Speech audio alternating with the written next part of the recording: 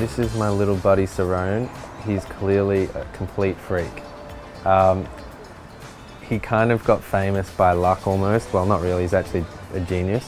But I was watching a documentary on him the other day, and a lot of people love Supernature as a record, well, as a song, but we're completely freaked out by these creepy animal vibes which don't really match the music too much.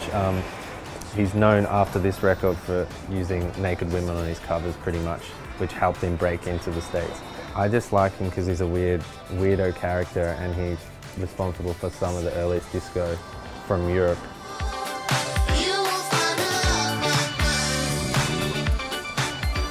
I've never actually listened to this live record, strangely. Maybe I've listened to it once, but I've heard a lot of good things, and I was completely obsessed with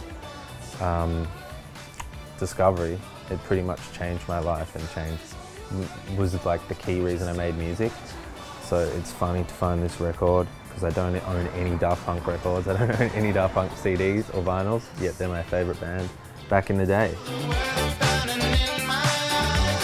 This isn't exactly an album.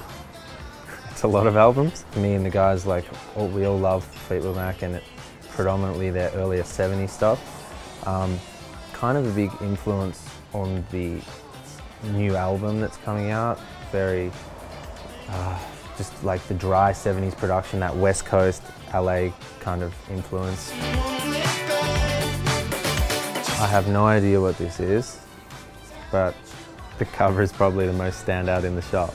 So I'm now going to try to make out what it actually says and maybe play it.